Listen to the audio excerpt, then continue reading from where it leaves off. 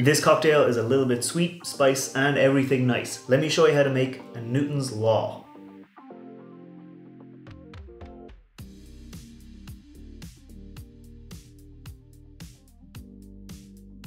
Welcome back to the channel. I'm Matt, I'm the Whiskey Nerd, and like I said, this week I'm making a Newton's Law, which is a really tasty fall style cocktail that leans into delicious apple notes and the bit of spiciness you get from bourbon. And this is a really nice cocktail, but it really does require one key ingredient to make it work: apple butter. Now this here is store-bought. You can make your own. I saw recipes online.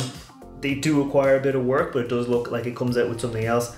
This here is apple butter. Well, this here is Irish. It's called black butter because when you see it, it is super dense. It is so tasty. It is made with like cooked down apples, apple cider, molasses, and a bunch of spices. Now, I will say real quick, a bunch of recipes I saw online for making this cocktail, people said to use like 2 or even 2.5 to 3 teaspoons of apple butter.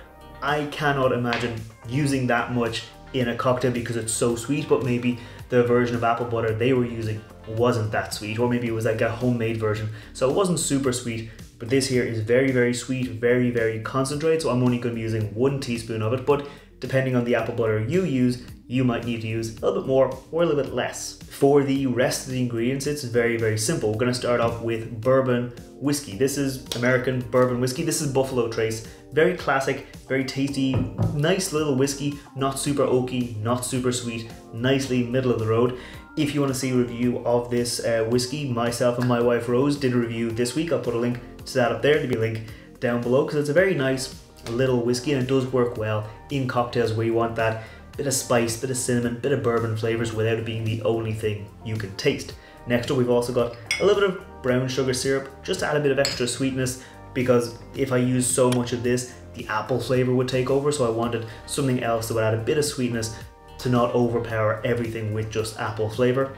Then we've got some freshly squeezed lemon juice, which is going to give us a nice bit of flavor, a nice bit of like citrusy zing. And that's all there is to it, so I think we're getting ready to make our cocktail. We're going to shake it up just to mix everything nice and properly, so we're going to get our shaker tin and pop a nice rock of ice in there before we measure it, our ingredients. Starting off with our bourbon. You can use whatever bourbon you want. I'm using this here Buffalo Trace. And I'm going to go in with 60 ml or 2 ounces of our Buffalo Trace into our cocktail shaker. And then we're going to go in with 20 ml of lemon juice. This is going to give us like an apple pie. When you make lemons, when you make an apple pie, you add a little bit of lemon juice, and it does help all the other flavors kind of sing. It does help them kind of come up to the front. So 20 ml of that, and then like I said, just a little bit of, this is just a 1-to-1 brown sugar syrup, just a little bit of it, just 10 ml of it, just 2 teaspoons of it, just to add a little bit of extra sweetness without adding so much of the cinnamon and spices from this apple butter. That's the only thing you can taste. Speaking of our apple butter, we're going to go in with 1, I'll say healthy, but with the amount of sugar that's in here, it's probably not healthy, but I'll say 1 good, like, overflowing teaspoon of apple butter into there. I'm just going to give this a quick little mix, make sure I get all that lovely apple butter off my spoon and into the cocktail shaker, just like that. Oh, that is so tasty, but so sweet. I cannot, like I said, imagine using so much of that because it would be the only thing you can taste. So I'm gonna pop the lid on the cocktail shaker and shake it down for about 20 seconds just to get everything nicely mixed. Okay, I think that is nicely mixed now. So we're gonna bang the top off our cocktail shaker and get ready to strain it out. When we strain it onto ice, we've got a nice rocks glass here. I'm gonna pop another rock of ice in there before we strain it out. Just plain and simple, just on top of it. Ooh, you can see that nice, dense, rich cocktail coming through. Just like that.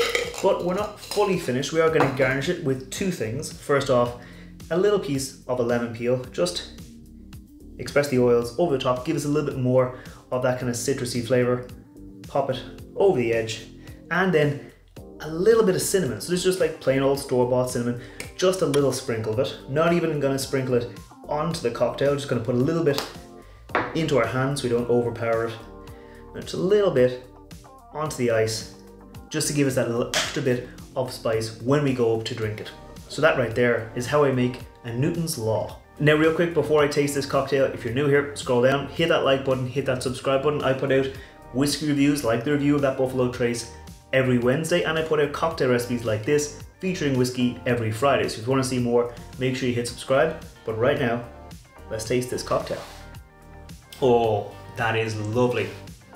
Like, you get the lemon up front, you get the bourbon behind it, and then underneath it all, as you swallow it, you get that nice, rich, spiced apple butter flavor coming through. Like I said, maybe it's like the amount of spice in here.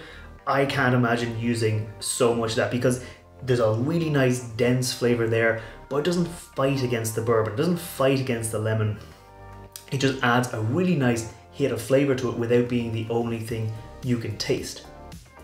And don't get me wrong, that stuff is so nice. If that was the only thing you wanted to taste, I would understand it, but for me, I love whiskey, so I do want to be able to taste the bourbon, and that comes through. You get the cinnamon, you get the oak spice, you get all that flavor coming through, but again, it's working with all the cocktail ingredients. Like the little bit of brown sugar, it doesn't stand out as an ingredient to itself, it just kind of adds a bit of extra sweetness to keep everything balanced. The lemon juice has a little bit of a pop, it helps everything have that little bit of a pop, just to add that bit of extra kind of zing to the cocktail with, again, not fighting with the other ingredients. So this here is very, very nice. Also the little bit of cinnamon on top, it's not something that you really notice, but as you bring it up, you get that bit of extra spice, you get that bit of extra like cinnamon baking spice flavor that let you know what you're in for. So I'm gonna keep on enjoying this, and I will see you next time. Sláinte.